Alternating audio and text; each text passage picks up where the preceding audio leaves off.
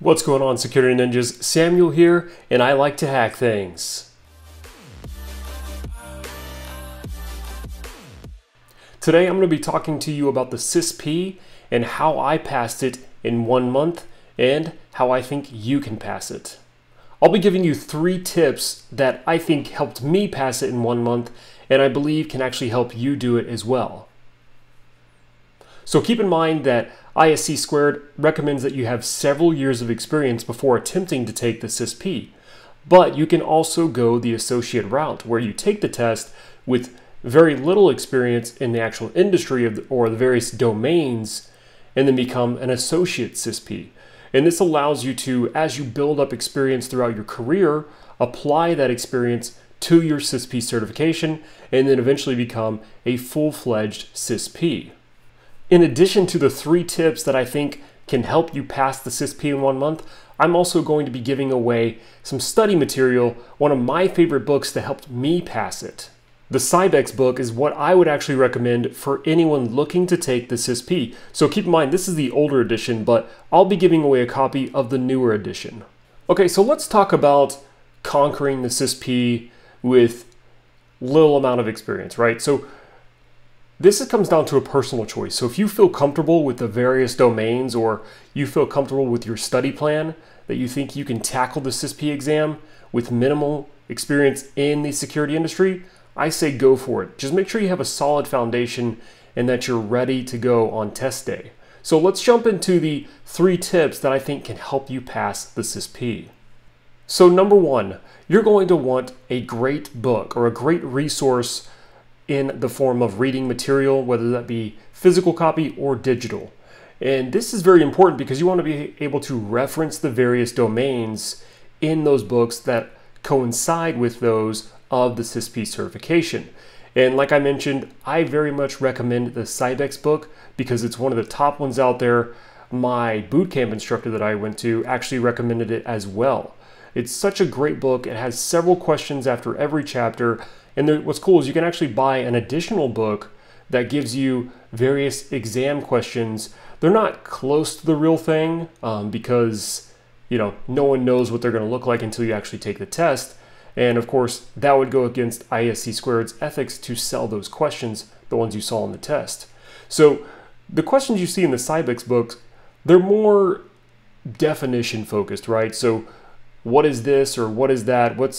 How does this play into this framework? Or what are the 5 pieces of this framework?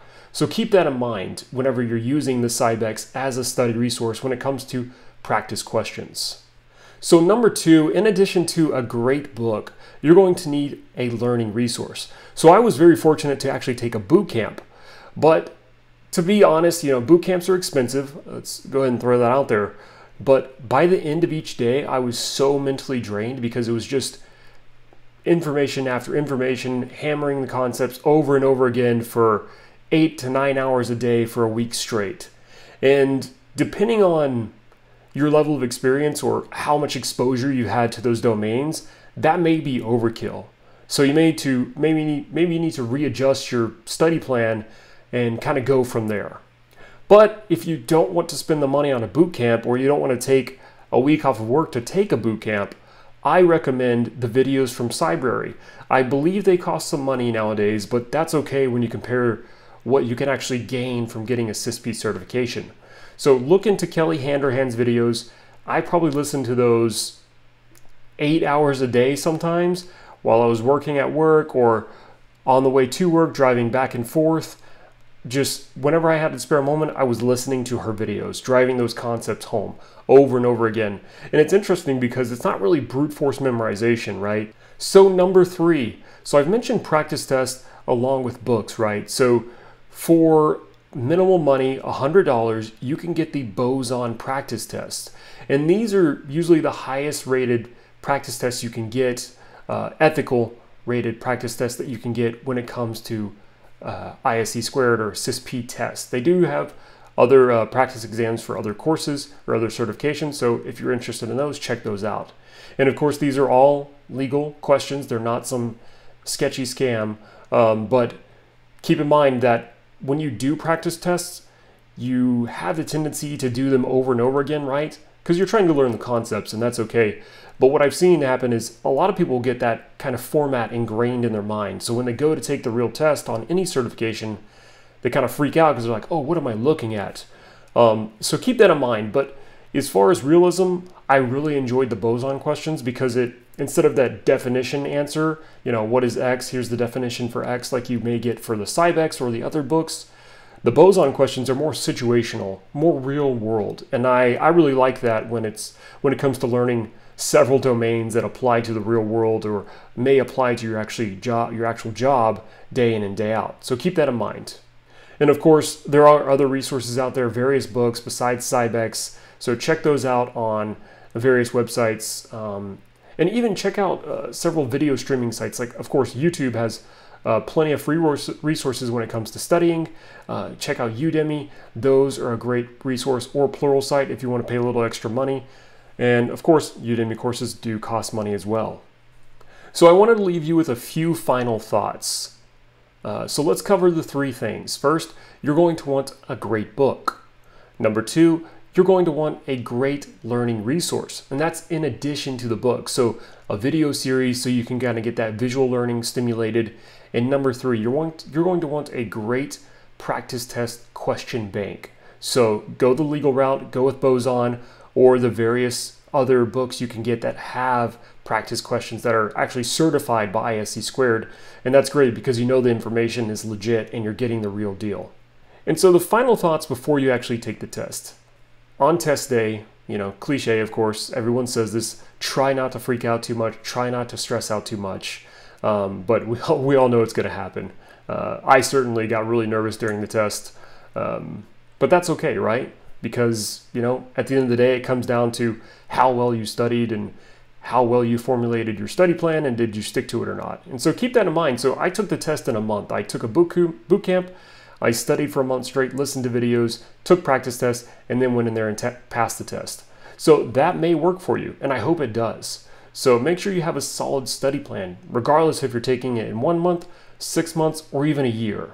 Just try not to get too burned out with that information. And so when you're actually taking the test, I want you to read the questions and the answers several times. Make sure you're not getting tripped up on the wording of something or getting misled on a different framework or one of the other various key points of a domain in this exam. And just like with other multiple choice tests, try to eliminate 2 questions out of the 4. And that can really help you when it comes down to solving the question that you seriously don't know, but you know it's one of the 2, right?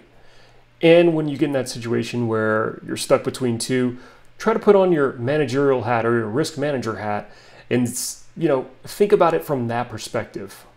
And once again, you're probably wondering, how do I win the free material? How do I win this giveaway so I can get started on my CISSP journey? All you have to do in the comments below is do hashtag CISSP giveaway. In I think about 3 months time, I'll put the exact details in the description of this video of when the giveaway will take place so that you have plenty of time to get your CISSP giveaway hashtag in the comment section and everyone has a chance to enter and win. And I guess if we get enough entries, I might give away 2 books so that 2 people have a better shot of passing this test or a better shot of making a more detailed study plan with more resources available to them. All right, Security Ninjas, thank you so much for listening. I hope you have a good opportunity to take this test and I hope you pass it. So please follow the 3 tips I provided in this video and I'll talk to you soon.